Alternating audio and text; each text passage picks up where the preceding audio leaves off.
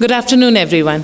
Thank you all for joining us today as we begin with the CCMB's public lecture on Nobel Prize for Medicine 2023. How many of you have been to CCMB before, or is this your first time coming here? Raise your hand if you have been to CCMB before. Okay. Half of you at least have been to CCMB earlier. For those who have not been, CCMB is Center for Cellular and Molecular Biology. We're a premier life science institute, and our scientists, many of our scientists are in the audience today. They are passionate about understanding how living cells and living populations function. They have the tools and the means to look into these cells, to manipulate those cells, the proteins and genes inside those cells. So that's what CCMB scientists essentially do. And through the knowledge that they gain from these studies, they also seek to develop technologies that are useful for the society. And today's topic of the lecture, the mRNA vaccines, fit really well into this space of understanding fundamental science of cells and also developing something that is useful for society. This year's Nobel Prize for Medicine went to Kariko Katlin and Drew Weissman, and while they got the prize, it was also a tremendous point for us to be happy, because CCMB also, in its efforts towards mitigating COVID-19 pandemic, was able to develop an mRNA platform in our own institute as well. And this was made possible by Dr. Madhusudhana Rao, who's also speaker for our day today. Dr. Rao has essentially been a protein engineer. He has worked as a scientist for about 3 decades in CCMB, where his research focus was on developing gene delivery systems and on engineering newer kinds of thermostable proteins. And after that, now he is the CEO of Atal Incubation Centre at CCMB. At this incubation center, where they incubate a lot of early stage biotech startups, they also are able to catalyze technology development by putting together CCMB's scientific expertise, the cutting-edge research facilities that we have, and the agility of these young startup companies. The mRNA vaccine development work really is an apt example of bringing all these expertise together. And Dr. Rao will tell us more about it today. Before I let the mic go to Dr. Rao, I'll just tell our audience that the talk will be about 45 minutes long, followed by a question-answer session, and then we'll all go for refreshments. During the refreshments, we'll be happy to have you interact with Dr. Rao more intimately. With no further ado, I'll invite upon Dr. Madhusudhana Rao, our speaker for the day, for the lecture on mRNA vaccines, a checkered journey of a powerful technology. Thanks, Somdata, for the introduction. And good afternoon to each one of you. I've been in CCMB for a long time, so one of the things that we've been busy last year was I'm part of a team that looked at doing mRNA vaccine platform at CCMB. That's one reason why I'm here to speak to you about our experience, and more importantly, to talk about this year's Nobel Prize given to Dr. Katlina Kariko and Drew Weissman. The purpose of this kind of interaction with you is more to talk about what happens, what was their life, how did they do it, what kind of things they faced, how did they make this happen. These are all very interesting, because we want to always look at, when you talk about somebody has done something, we want to see what are the story behind the discovery. What kind of troubles they faced, what clicked. Is it luck? Is it pure perseverance? What works? I mean, these are some of the things that we would like to know more, because we also want to do something similar. We want to know how things happen elsewhere. So can I tweak my own thing so that I can do something, get to do something like that. So this next 30-40 minutes, I'll be telling you a bit of a science, bit of a background of their lives, and let's see how they made it work. If you look at all of us, probably if you're a biologist, familiar with these two phases, Dr. Kariko and Dr. Weizmann. He is an American by birth, she is a Hungarian by birth. And this is the statement made by the Nobel Committee. What it says is, for their discoveries concerning nucleoside base modifications. In fact, that's the key word of their discovery, that enable the development of effective mRNA vaccines against COVID. So the discoveries by the two Nobel laureates were critical for developing effective mRNA vaccines against COVID-19 during the pandemic that began in 2020. Through their groundbreaking findings, which have fundamentally changed our understanding of how mRNA interacts with our immune system, the laureates contributed to the unprecedented rate of vaccine development during one of the greatest threats to human health in modern times. So this is all said and done, though as Indians, probably none of us may have taken the mRNA vaccine because India didn't have the kind of a deal with these companies to buy them and use it among the, to vaccinate Indians. But we have our own homegrown ones like Covaxin and what's the other one? The Serum Institute one. So these two are actually completely helped us, so we could deal the pandemic in our own way. So when you look at mRNA vaccines that the West has developed, especially by two companies, the Moderna and the Pfizer BioNTech, these two companies came up with this vaccine, which probably sold, which was used in vaccination of more than 3 billion people, because each dose has to be given at least 3 times. Most of the Europe and the Americas have used it extensively. So it's a extremely successful one. If you look at the pure numbers also, these two vaccines are much more efficacious, 95% plus efficacious compared to the other vaccines, right? So, other vaccines are not bad, they were around 90, but that doesn't, they are still better, that's all I'm trying to say. So, their protection is pretty good. So, if you look at briefly their history, if you look at Drew Weissman's history, he is as I said, he's an American, he's a professor at the University of Pennsylvania, brought around the Massachusetts area, and he's also associated with the very important figure during the COVID time in US, Anthony Fauci, which probably some of you may have heard of it, because he is the main spokesperson for COVID, American efforts in COVID, right? So he worked with him, and he is a very stable person, very disciplined. He doesn't do much interviews. He's focused on his own work, that is RNA biology and immunology. He's primarily an immunologist. And then apparently what people say is, when you interview him, he would look at you and then make sure that he understands you. You understand him very much before he goes to the next sentence, which also tells you that he's a very, his conversations are very measured. And when you look at Kariko's life, she was born in some place, some 70 kilometers or 70 miles from Budapest, Hungary, in a very small village.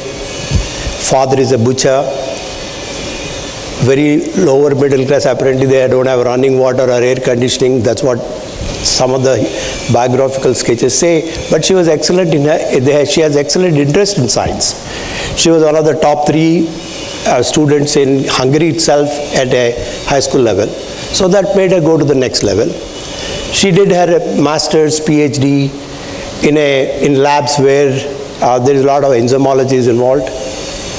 And then she was working in a particular biological research center where she was employed. And apparently the government didn't have funds to support it, which in a communist country it is a bit of surprise because they support all these activities very well. So when the whole thing stopped, she has to look for her own self. She's married, she has a kid. So she looked west. So she applied for the universities in US.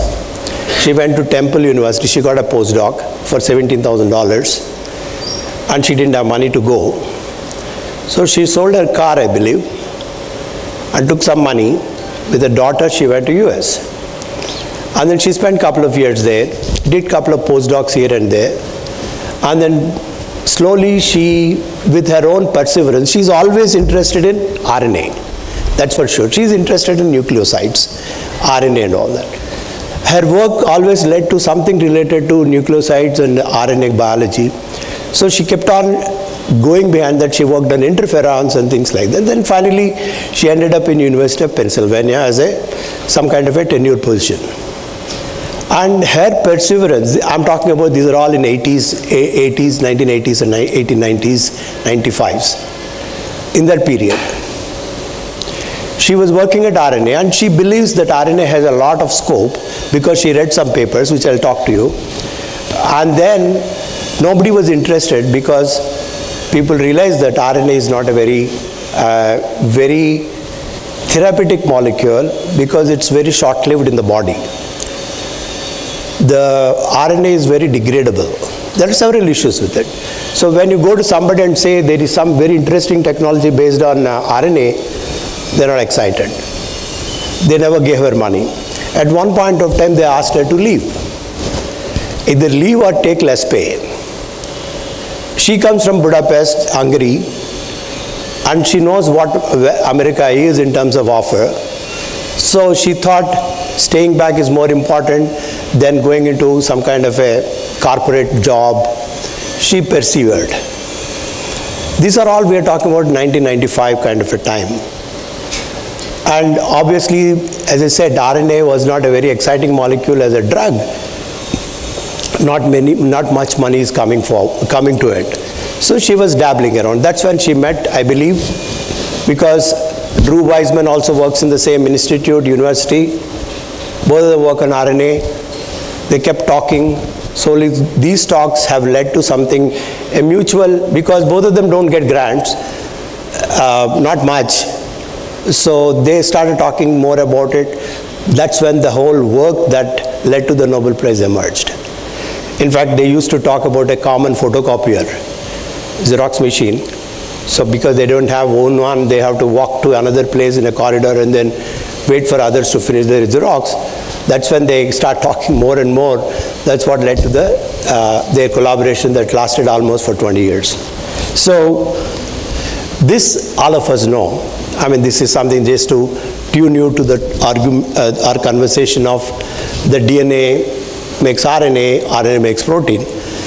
And then if you look at the structures, the RNA, all of us are familiar with the structures. I just want to draw your attention. The molecule, the nucleoside in RNA, that is uracil, which gets incorporated, which is not present in DNA. The rest of the three things are same. I'm going to talk about this person, Robert Malone. He's from Salk Institute in California. Robert Malone, I wanted to look at the date here, 1989. This is his notebook. He has done exactly what Carico and Weissman did almost 15 years before. Right? His idea was whether if you take mRNA and put it into cells, does it make protein? That protein can be used for something. Usually, initially, we do some kind of a marker enzyme to do it. So he has some kind of a xenopus eggs with him, so he put it in them, it worked very well, it made the protein, and he was very happy with his work. And as you know, in California area, San Diego, these Salk Institute, all these places are very, very hot places for biotechnology around that time. There are so many interesting people, so much of interesting work being done. So that time the mRNA was not made, it was isolated from cells and then purified and used, right? So it was a very interesting times. So then all of us also know RNA is nucleic acid, it's an acid. So it has a lot of negative charges on it. So how do you send a negatively charged polyanion into the cell? So he came up with an idea. There was another company called Vical. Vical company makes lipids that can bind to nucleic acids. I used to work with another colleague of mine in IICT, Arvind Chaudhary, who is not here now. We used to work together to make these lipids with positive charges to deliver DNA. But here, they used these molecules to deliver RNA. Foreign comes into the body. If the pathogen comes, it looks at it and then does something so that the pathogen is neutralized. Right? So, there was around 2000 or so, there are a couple of papers that came about toll-like receptors' role in pathogen defense. Okay? So, this is the story where from here, what Carico and Weizmann did, it begins. What they have done is, uridine, all of us know, their main contribution is in pseudouridine. Pseudouridine is also known. In fact, it is abundantly present in our tRNA. It is present in many other, ribosomal RNA also is present, but not in natural mRNA, messenger RNA. So the difference between that is, this is a CN bond, this is a CC bond. That's a difference. The body can convert a uridine into pseudouridine, but there are a lot of enzymes that do the part. That's not a problem. And there are several other modifications that are possible. Nucleosides can be modified. There are several of them in our own body, in our own tRNA and things like that, but not in mRNA. So, what Carico and Weizmann did was, they wanted to understand why these cytokines come in big way. And they started injecting different RNAs. They took tRNAs, they took mRNAs, ribosomal RNAs, started injecting into the mice, and then looking at the cytokine response. When they did that, they're not seeing much cytokine response when they did tRNA, taken from any E. coli or something else. That was a very interesting finding. Why mRNA gives you such a cytokine? Because that's one reason people realize cytokine storm is the reason why mRNA cannot be used as a therapeutic agent. So they did this experiment and found out tRNAs are not giving that much response. So there must be something in tRNA which is not there in mRNA. That's the only major primary link that they made that led to the Nobel Prize. Right? So, if you look at, this is their first publication, probably this is the reason why they got a Nobel Prize. This was sent to big journals, they refused to take it, then they sent it to Immunity, they published. I just wanted to show you, this is all that is not important, but what I just want you to see is these are all various cytokines that are totally absent when you make an mRNA with pseudouridine or any of these modifications. Absolutely no signal of these TNF alphas and things like that, interferon gammas, alphas and things like that. There was absolutely no signal. Which means that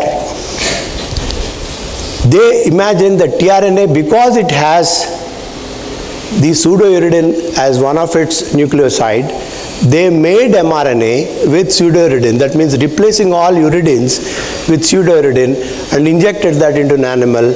There was no cytokine storm. So the next thing is, when there are so many other modifications that are not bringing cytokine storm, why did they choose pseudouridine? The next slide is that basically they have done a much more detailed experiments and basically showing that the expression, for some reason, replacing uridine with pseudouridine in an mRNA allowed much higher expression of the protein, because expression of the protein is very important, and also decreasing the cytokine storm. Here you see the decrease in cytokine storm because there is so much of interferons are produced, but here with the pseudouridine there is hardly anything, and if you look at it, the expression of the protein is very high. All I'm trying to show here is they are trying to demonstrate that by replacing uridine in an mRNA with a pseudouridine, they're able to solve the problem of not triggering the immune system of the host, which is the primary reason why almost 30-40 years of work would never be translated into a technology. That's the key part of it. So pseudouridine, this is what their thing. And if you look at these kind of vaccine types, all of us are familiar, probably some of you are at least, is, there are viral vectors. The Serum Institute makes these viral vectors where they take in the context of COVID, there is a protein called spike protein. The spike protein is cloned into adenovirus vectors and express that adenovirus vector and give it as a vaccine.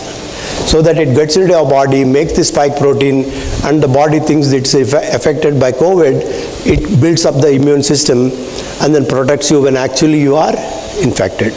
So that way you don't get the disease. You may get infected, but you may not get the disease. That's the trick in vaccination. So RNA, we just talked about it. Sometimes people take the whole virus, like what Bharat Biotech does. They take the whole virus, kill it under UV, and then give it to us. So essentially they are giving inactivated virus to us. And there are also subunit vaccines where they give the protein itself. Like there are many companies that did this.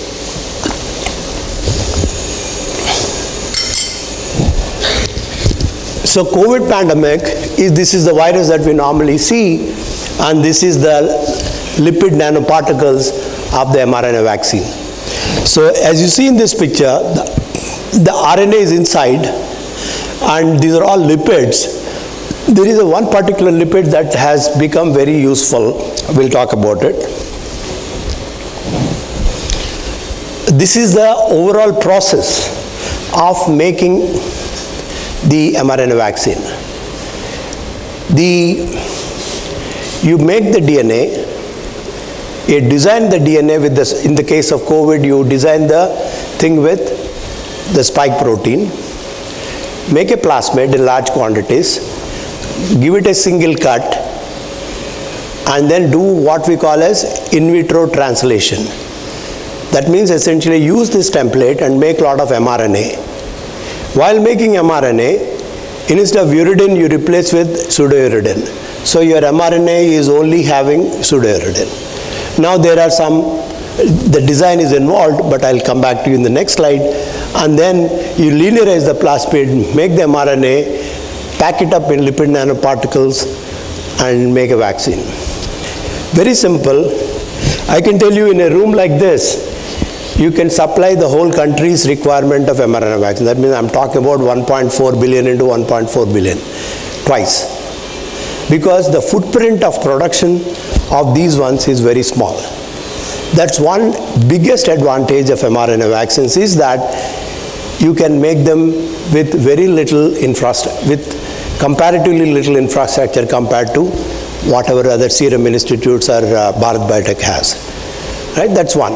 The second advantage is, like all of us know, COVID, as time passes, one becomes the other. Alpha becomes delta, delta builds something else, Omicron and stuff like that. In a conventional, traditional vaccination system, the flexibility, the favorite word today is pivoting. Pivoting to the new challenge is very slow, because you can't quickly change the whole system to do something else. But that's not the same case with mRNA vaccines. You can change your vaccine in less than a month, very easily in the same setup. Because if you look at how Moderna has done, I think at the end of December 2019, the sequence of the Wuhan virus was made public by Chinese biologists. Within 42 days, the first batch of vaccine is ready to be tested for human trials. That means once you know the sequence, you know which is the most powerful antigen, because there are other viruses that look similar. You know which protein is more important. synthesize mRNA, make it, because the Moderna and the other company, Pfizer, both are ready with it. In the sense they have been doing this mRNA-based work for other issues like cancer, for rare diseases and all that. They have the entire platform ready, but there is no product. In fact, they are in debt. Both the companies are in debt. They took, in fact, Moderna raised $2 billion before they had any product, but they have a lot of promise. But the COVID came as a big testing ground and a boon. The moment COVID came and they saw the opportunity, they saw that it's going to be a pandemic, they switched all their production from that to this. So that's why they could do it. Normally, it takes several years for something to come up to a clinical stage. That is phase 1 trials, which is where you want to test it in humans. But here, they have done everything in 42 days because 3 weeks is what is required to do an animal study. All that is done. They made the entire construct within less than a week, got into it. As I said, 42 days is what, in fact, they were fighting for both Moderna and BioNTech. It is an interesting thing. What they are doing is, Moderna was supposed to give 2 doses 4 weeks apart. BioNTech is supposed to give 2 doses 3 weeks apart. So now they got into a fight on who goes first to the public by saying that we have done 1 week. That was a kind of tight race they were running because there were only 2 competitors. They wanted to go first and create a kind of image that they are the first ones who solve the pandemic problem, whatever. So this is again simply the construct that I am talking about. This is a DNA where the gene of interest is here, the coding sequence. You have 5' UTRs, untranslated regions, and also 3' UTRs, and these structures all of you know. There's nothing big deal about it, but I'm just showing this is what is part of your construct to make the DNA. And you make it, get rid of all the bad things in it while making it, because when you're putting something in the humans, it has to be absolutely safe. So the difference here is, how do you send something inside? As I said, there is a guy by name Felgner. I talked about cationic lipids, lipids with a positive charge. In fact, they were discovered almost 40-50 years ago. They thought it is a great way to send molecules, DNA into the body, into the cells. But it never became successful because they are toxic. The toxicity is one reason, like almost like a cytokine storm is anti for mRNA. This was a problem. So how this guy solved it, there is a company in Canada, Vancouver, run by one guy by name Peter Cullis, Arbutus company, where he understood this problem. And how do you decrease the toxicity? Remember, anything that goes to humans, whether it works or not, to reduce a burden, it has to be first safe. If safety is not met, nothing crosses that line. Safety is the most important criteria in anything that we do. Whether it works efficacious or not is secondary, and of course is important. So safety part of it, what this Cullis group in Canada did was, instead of putting a cationic group, they have put a thing, something similar to, if you know about histidine. Histidine has a group that becomes charged at low pH, that's around 4 or 5 pH, but not at neutral pH. What these guys have done, this particular molecule is the clincher. These are called ionizable lipids. That binds to RNA at a lower pH, and when our body is at 7+ pH, nothing happens at that point, so it's not toxic. So you make these lipids, lipid nanoparticles, of course it's not cationic, this is wrong. You take these ionizable lipids, mix them with other lipids and make it. So this composition is something owned by the Vancouver company.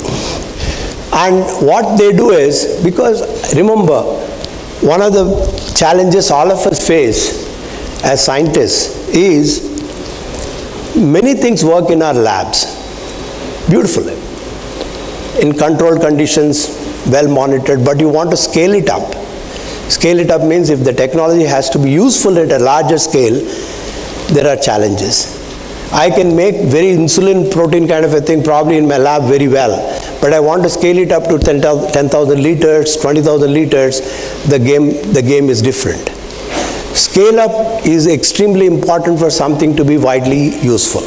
So here also they came up with a method called microfluidics, basically a kind of a method where you get a uniform lipid nanoparticles which are very good because they have to be a pharmaceutical grade. They have to meet all those requirements. So this company in Canada has solved this problem. So now I can make within a day liters of this thing because I'll give not more than 50 microliters for an individual. So I can make tons and tons of doses in a simple system, highly reproducible. So this is what the technology was solved.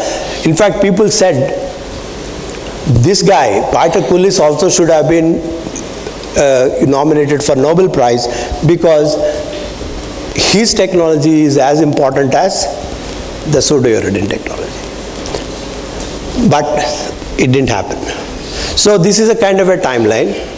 mRNA is made in the labs, tested in animals. In 2020, it's authorized. Clinical trials. Sorry, I'm coming this way. First synthetic mRNA produced, tested in humans. In fact, this guy tested the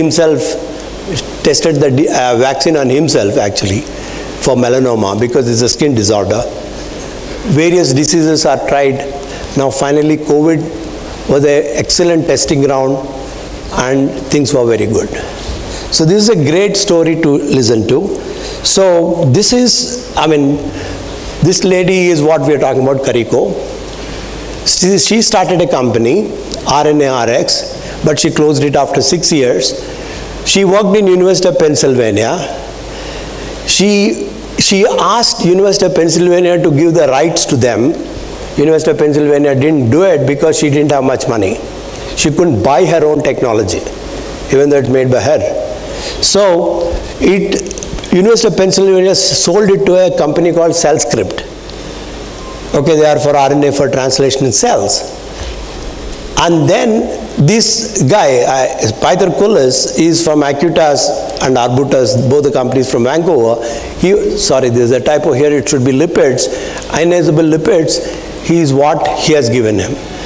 And apparently Kariko has a daughter who was an Olympian, won 2 gold medals in rowing. So in one of the trips she went to Europe along with the daughter and met these 2 people, Aslan Torresi and Sahin. They settled in Germany. They have been doing something, they are also interested in mRNA technology for a long time. They want, this BioNT means biopharmaceuticals, new technologies. That's their company. It is still a small company. They were raising around 150 million kind of a stuff. And she raised $90,000. And Moderna raised $2 billion. So the kind of thing, this is a scale of operation of various things. So these people realized it is better to have her on her board, so they took her as an employee. She became a member of this one, and it's, as I said, BioNTech is a small company. They don't have the kind of scale-up capabilities. They went to Pfizer. They asked Pfizer, because Pfizer is not interested in mRNA otherwise, but Pfizer was agreed to partner with them to scale it up because they are very good at scale-up. Pfizer is more than 100-year-old company. So they know they are huge setup across the world. So they took it up. So now that vaccine is called Pfizer-BioNTech vaccine, right? That vaccine and Moderna vaccines are identical. There is not much difference, very little difference, except for the buffer they use. So this is the Moderna company. These are all the bigwigs of MIT, Harvard kind of crowd.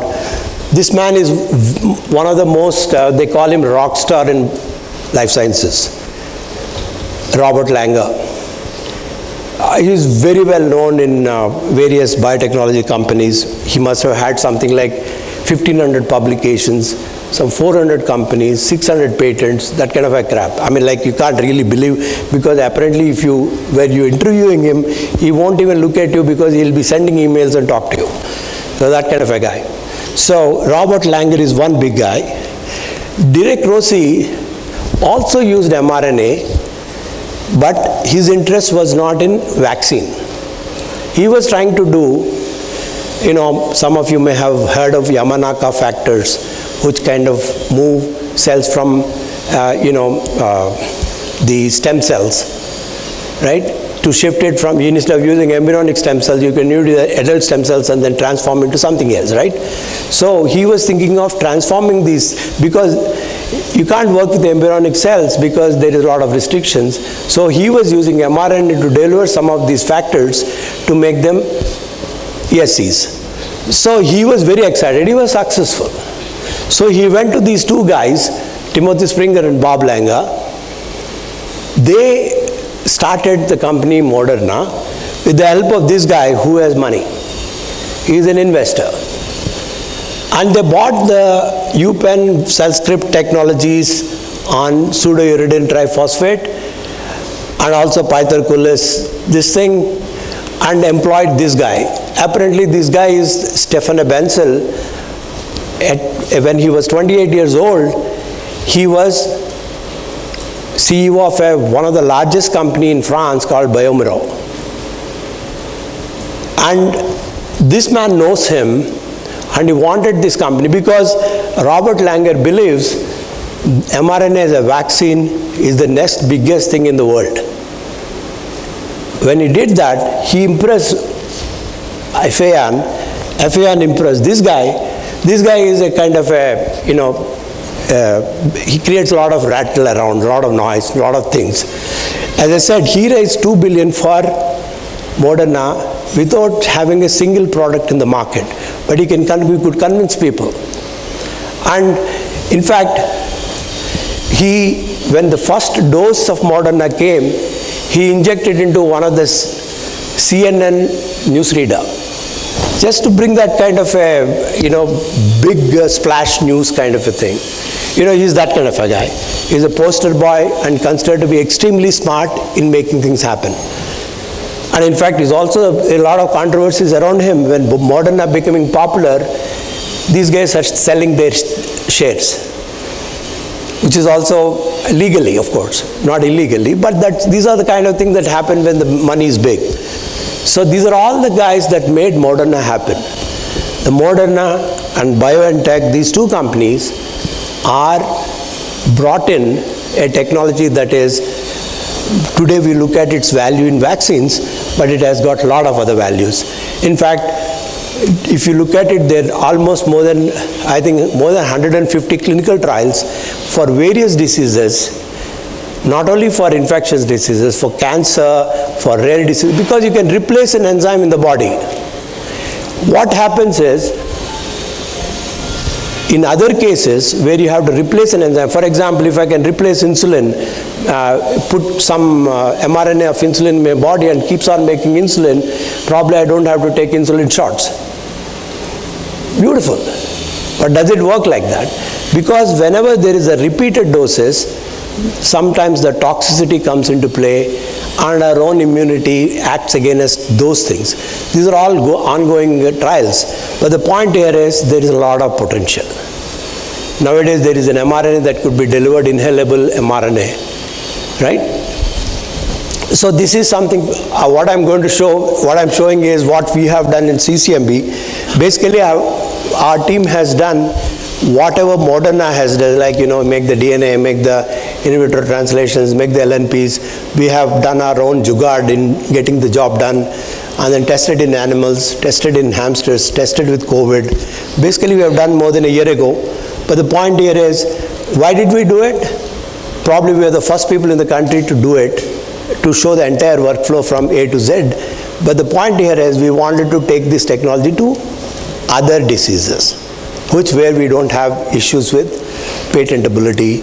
If you do something in the same COVID, you may have issue, but you can do other things. So that is, here what it shows is, if infected animal shows this much of load of virus, COVID virus, but when we give one of our vaccine doses, it comes down to almost 5 logs.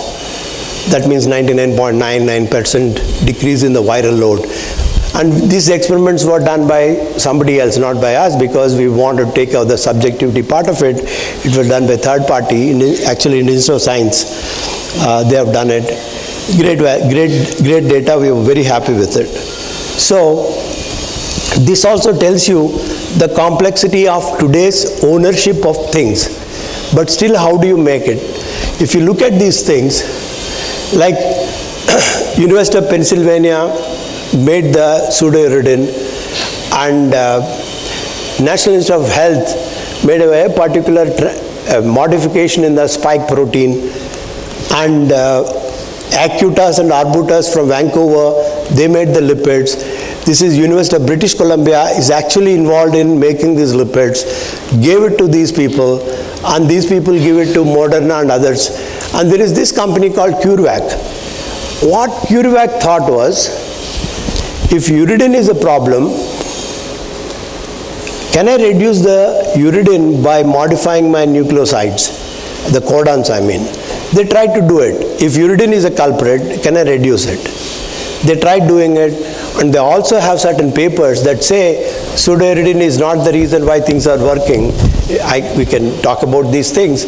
But basically they said, if your RNA is very pure, pseudouridine does not have a role to play in the cytokine storm.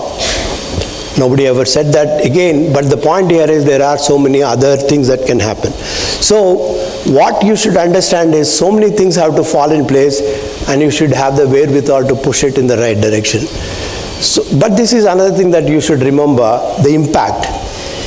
What it says is every US $1 invested in vaccine programs returned an estimated $20 in saved healthcare costs, lost wages, and lost productivity, according to whatever the decade of vaccine economics. These are all very standard publications.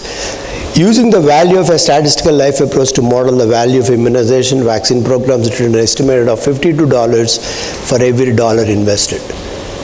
So vaccination is extremely important. Even today, one of the reasons why the mRNA vaccines didn't come to India is because they're expensive. Not very expensive, but expensive enough. The second thing is, the suppliers did not guarantee insurance to the people who take the thing. You know, that's one clause the government could not agree with these suppliers, that insurance came into play. So there are several things besides the cost, and also India is producing our own. Why bother to buy something else which is expensive? So India never went in mRNA direction, but mRNA platforms are powerful platforms for looking at other diseases, because they're easy to make, they probably will be less costly. We can do many other things which we couldn't do with the traditional vaccine systems, and different diseases can be brought in to look at. So these are all some of the pictures. I think this is one slide before the last. This is a lab. This is Drew Weissman. This is a daughter when she grew up and when she became Olympian, twice Olympian. And she used to work on her own because she didn't have money to take people. And only this guy, Weissman, made things happen. You can see Weissman here too. Make things happen with his own money to push Carico's work forward, because he believed in Carico. So this is a celebration on the day of the award at University of Pennsylvania. Thank you very much for your time. mRNA vaccine technology. Are there talks already happening in that direction, or are we still keeping it as a possibility? One is chikungunya. Of course, chikungunya probably doesn't kill, but it can make you really morbid. Of course, the evergreen disease of India, TB, is also one of the targets that we look at. I'm sure he can add more to it, I guess, Raghu. But the point is the standard suspects. Thank you, Dr. Rao. That was a very nice talk. Your mRNA platform, which you collaborated with the hamster study, some of the viral load after vaccine, the second dose and third dose were actually going up instead of coming down in the lung tissue. I was wondering about that. They are not different doses, they are different formulations. Oh, so they were different vaccines? Different formulations of the doses is like, for example, some places we give 5 micrograms, some places we give 10 micrograms. Okay. And also we used some of the local lipids. There is a company that makes these lipids. So we were testing whether we can replace the Moderna lipids with locally made lipids. And they also work well. So these are the variants. They're not dose variations. Okay. Sorry, they're not formulation variations. That makes sense. Thank you.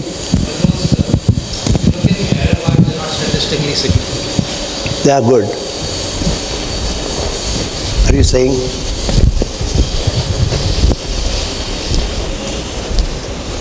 Are you saying these are not statistically significant to these? These ones?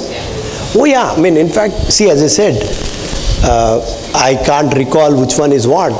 As I said, the lipids that we used, either bought from TriLink or bought from locally, and also the cap. We bought the local cap and put it and wanted to see how it works.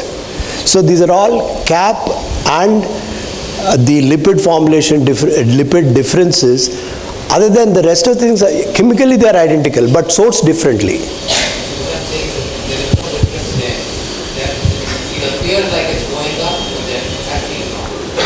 This one. She's saying the viral loads are going up in the process. No, see, the decrease, if I can come back and tell you what are these different doses, I can tell you the 5 log has come down to, the least is 0.5 log or something like 2 log. That means 1,000-fold decrease in the things. But these are all different formulations. Don't look at them as dosages of that. They're all taken at a single time point. And as you see here, sample collection in the week 6 plus 4 days after giving the infection, 4 days after giving the infection, and collect the things and then look at by CT values, look at the numbers. And some of them are not as good as this, but the bottom line is they all worked. I just have a medical question. People during the COVID pandemic, all Western countries took mRNA vaccines, and most of the Asian countries, particularly India, we depended on a vector vaccine and killed vaccine. Post-pandemic, there were many cases of embolic thromboembolism and myocarditis, cardiac failure, cardiac arrest, whatever it is. They were attributing a lot to mRNA vaccines, yes, in contrast to traditional killed vaccines. So how do you comment on that? Is it true or only just high? I can quote only papers from either PLOS Pathogens or, these are top journals. Most of these studies are based on, they have done over something like 6 lakh patients, not actually testing, but they looked at the records maintained in mostly in the Western countries, where the records are kind of in detail, and looked at the long COVID kind of symptoms for vaccinated or unvaccinated people. Among the vaccinated, they also looked at mRNA versus other vaccine platforms. The overall message is it did not cause any additional burden. That's for sure. At least I'm quoting from 3-4 papers. You can come up with some other paper and say it's not true. The bottom line is it is not so much of a problem as people thought it was, the long COVID. One of the things that probably, it's my opinion, is because something that didn't go through. Actually, phase 4 details are also submitted to FDA recently, almost last year, about what are the, after giving it vastly, what are the feedbacks that people have gotten. Those things were also good. Because these vaccines have come through a lot of emergency approvals, did not go through the traditional one of long-term few years of testing and things like that, there's always a suspicion. But whether that suspicion is the reason for this kind of behavior, one cannot say. What I can say is, if you go by very good publications that came up, whether it be WHO or NIH and things like that, because the work, the survey, the analytics were done on hospital records and the patient responses over a period of time, because we had sufficient period. Now we are almost more than 2 years since COVID. So there is a long-term history, and there are continuous papers coming up. People don't attribute it really to the mRNA vaccine per se, the long COVID. In fact, they were much lesser in vaccinated people compared to unvaccinated people. School of thought that says that some of the side effects are because of the DNA contamination in the vaccine itself. And you alluded to this and say you have to remove all the bad stuff. I'm guessing DNA is some of the bad stuff. How was that removed? And is it possible that some people who had these side effects had it because all of that bad stuff wasn't removed? Removal is, there are several, the protocol is pretty long. And then you make sure you don't have endotoxins, don't have double-stranded RNA, DNA, nothing in the methodology, because there are kits available to remove them, and you estimate it by antibodies to make sure how much is removed. Those numbers are also available. But that's one part. And what was I trying to get at was, so the quality of the product is extremely important for the job. As I said, in fact, I know whether you were here, there was a Japanese guy who spoke about it, about the capping of mRNA, some 3-4 months ago. Most of the people, capping is done by simply mixing the enzymes or the cap during the translation, right? He came up with his data, where he shows Moderna mRNA that is sold or used for vaccination is not 80% uncapped. Because in this process, according to him, there is no way of checking whether your RNA is capped or not, because the weight difference is so small, you can't do mass spec on it. So there was problems. Then he came up with another method. That method uses a flag. Thereby he knows how much is actually capped. When he used Moderna method, it was only, as I said, 10 to 20% capped. So now you can question how capping can be so low and still things work. These are all the things that keep coming out, like what you're saying, the contaminants. In fact, as I said, CureVac, logic is, if you have a very clean material, you don't need pseudoiodine.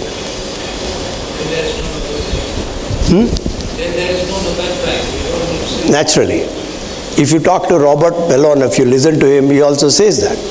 So, but the bottom line is the whole thing worked. So why can't directly we give a spike protein instead of mRNA? I couldn't still hear you. We are actually administering an mRNA which is coding for spike protein. Yes. So why can't we directly administer spike protein instead that also been done. The subunit vaccines are nothing but that. So are there any differences between giving an mRNA vaccine and spike protein? Yes. The subunit vaccines, especially, they don't use the whole spike. They use the receptor binding domain, RBD part of the spike. They make only that part and give it to, in a particular formulation, they give it to the body. And it also works. But here the efficacies are much higher compared to those things. Efficacy is higher. Let me tell you, mRNA is a new kid on the block. Others are also working. There is nothing like there is something not working and this is only working. The neutralizing viruses work, the adenovirus kind of platforms work, and also neutralize. These two are the main things. Even India was the first country to make DNA-based vaccine. So many things probably work. It is just a matter of efficacy, economics, scale up. These things actually kind of cut the cake. Also, sir, can we have a combined vaccine of traditional Indian vaccine with an mRNA vaccine? Will there be an increased effectiveness, or it will be a normal neutral? People have done that too. Say, for example, in case of even ICMR, Indian Council of Medical Research has done, the first dose being Covaxin and another one is the Serum Institute one. Right? They have done that. So the protections are good. There are mixed reports. Definitely it is not counterproductive. Right? Because in the end you are giving the protein which is important for, triggering the immunity. Than compared to the other vaccines, there is any reason for it? See, any reason for why they are more effective? Yes, that's no doubt. As I said in my talk also, they are 94-95% effective, as others are around 90. I said don't look at these numbers too much, but at the same time, across the board, they are more effective. Probably one of the advantages of mRNA is it is short-lived, but it gives a very good spike of the antigen once it gets into the body. That means it makes this spike protein very much. And then probably that biology people don't understand really why the mRNA-based vaccination has actually improved the protection, really. Okay. The immune biology is very complicated. There are so much of studies that have been done on which cells are, how people ask something very similar question, like how long the mRNA vaccine induced protection last? Does it last for 6 months, 1 year, 2 years? How many times I have to take it? Do I take it every year? These are all the things that the data is coming up now. The efficacy part, there are so many reasons that could be there for mRNA vaccine to be more efficient. I really don't have a reason, but yeah, one has to look up. If there are no further questions, let's thank Dr. Madhusudhana Rao for his wonderful talk.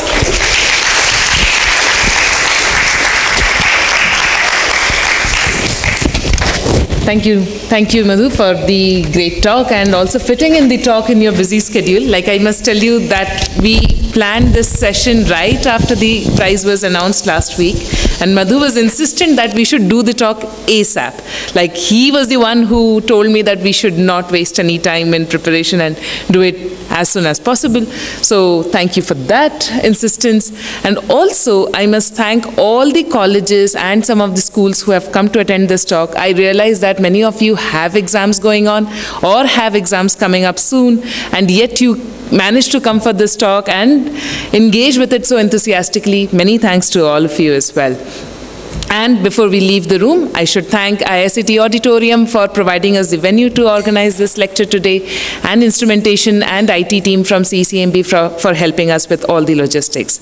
And the AIC CCMB team of the mRNA vaccine, raise your hand so that everybody knows who all are working on it.